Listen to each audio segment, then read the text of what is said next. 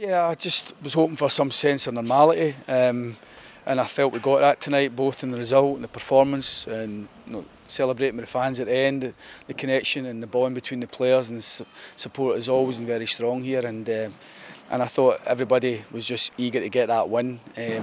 for loads of reasons, but supporters want to see their team win, and when we haven't been winning over the last few games, certainly on a regular basis when we've been used to winning. People don't like that and they expect more from us as we have done over the last few years, and I think tonight it was just important that everybody connected with Aberdeen left here tonight